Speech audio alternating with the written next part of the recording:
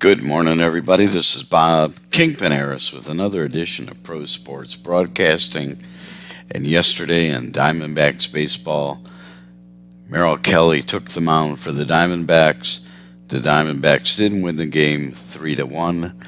Merrill Kelly proved again that he is an elite pitcher.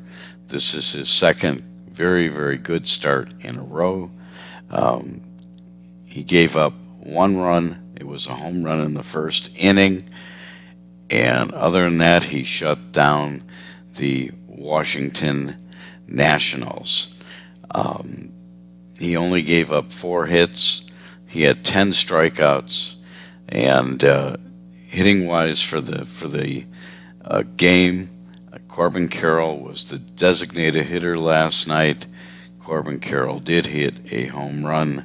We do expect him to be in the lineup again this evening. Don't know if he'll be playing the field or not, but within the next day or so, he should be back out in his normal position.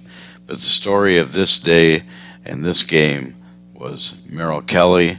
Merrill Kelly, welcome back.